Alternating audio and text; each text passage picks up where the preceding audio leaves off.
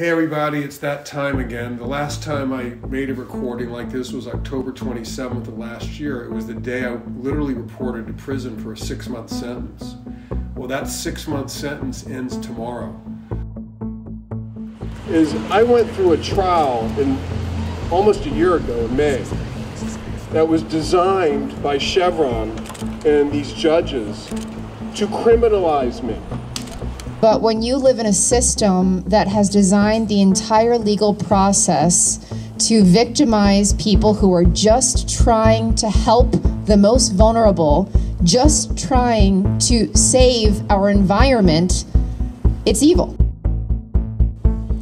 And Stephen's case stands in my mind as the case of the century with respect to no trial by jury.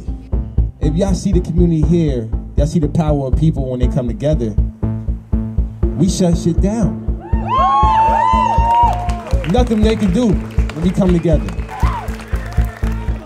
But I want to thank everyone that's here, and I also want to say, as everyone else has said, this is just the beginning of the next phase, because we have to make sure that this story doesn't go away. A very, very dear friend of mine today in Turkey was sentenced to life in prison for a bogus charge of attempting to overthrow the government.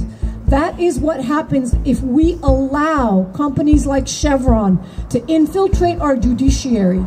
Today it's in Turkey, it's starting to happen here, and we have to be on high alert. And so to see a different model for what it can mean to be a lawyer, to see attorneys like Stephen who are striving to use the tools of our legal system to fight with and for frontline communities and to do battle with corporate tyrants, that can make a huge difference.